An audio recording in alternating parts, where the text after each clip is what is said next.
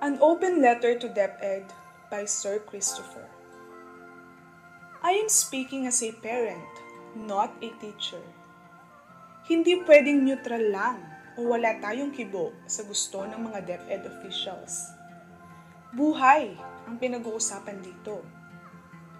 Kapag nagkaroon ng local transmission habang nasa biyahe o daan ang mga anak natin o kaklase nila, sobrang delikado. Even teachers as well. Hindi pwedeng by the book or by law tayo babase dahil hindi nakasulat sa libro o sa batas kung sino at saan makakarating ang virus na yan. We need to postpone schooling. Not because tinatamad tayo, it is because malalagay sa alanganin ang buhay ng ating mga anak, pati ng mga empleyado. At paano tayo magiging matapang? Wala namang sinisino ang virus. Sa isang iglap, pwede itong kumitil ng buhay.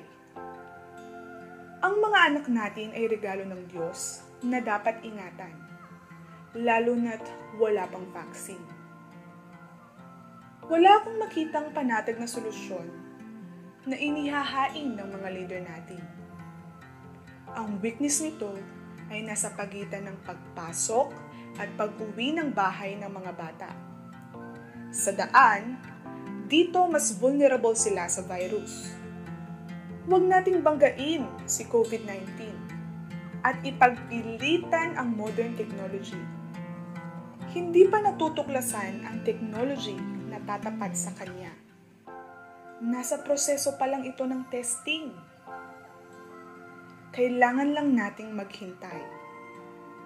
And the best way to wait ay sa bahay, not sa school. To think na hindi pa capable ang lahat para sa online study. Maraming maiiwan.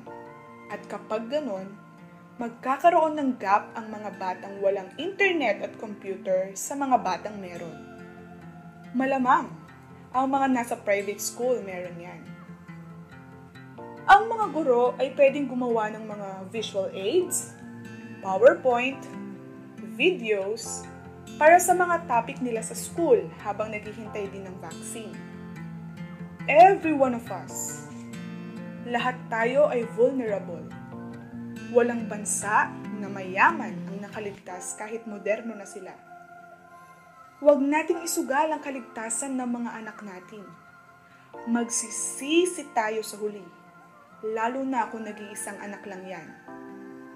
Naiinis akong isipin na puro talino, puro cognitive, at puro suntok sa buwan ang mga plano.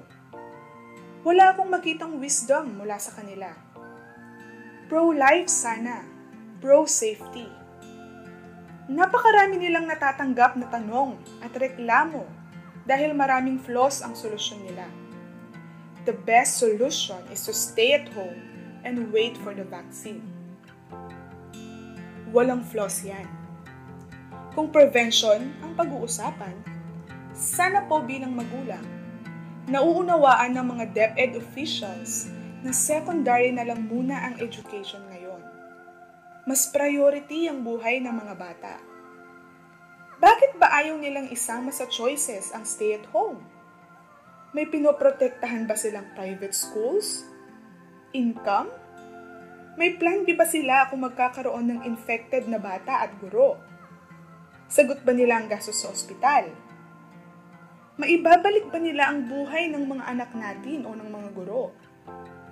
Ihahatid ba nila sa bahay ang ating mga anak at susunduin araw-araw?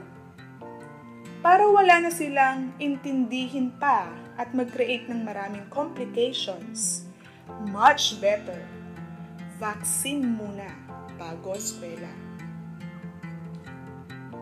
Isa lamang ito sa napakaraming opinyon na inani ng DepEd simula nang inilabas nila ang DepEd Order No. 7, Series of 2020 o ang official calendar and activities for school year 2020 to 2021, kung saan nakasaad na magsisimula na ang klase sa darating na Agosto. Ikaw, bilang isang guro, bilang isang magulang, ano ang masasabi mo tungkol dito?